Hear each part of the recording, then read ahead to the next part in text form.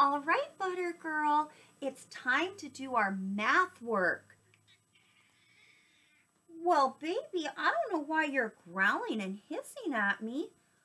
Is it because I'm mommy? I'm your grown-up instead of your teacher? I know, baby. I miss school too, and I wish you could be at school right now with your teacher and doing the work. But right now, we have to do our best. And what our best is right now is listening to our grown-up who is telling us to do our work. Because your grown-up is working very, very hard with you at home, and you need to appreciate that, sweetie. I know you miss your teacher and your classmates, but you'll get to see them again.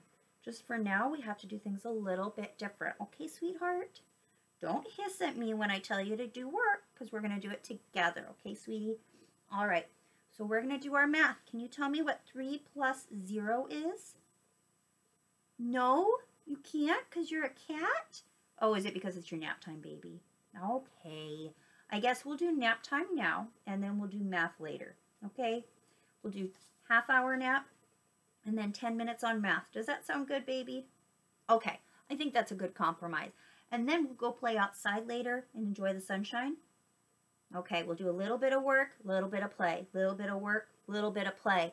We're going to listen to our grown-ups, and we're not going to fight them about doing schoolwork because right now, they're doing the best that they can. I can't be there with you guys. I can't be there, Butter. I want to be there with them. But your grown-ups are awesome, so please listen to them. Don't be little stinkers.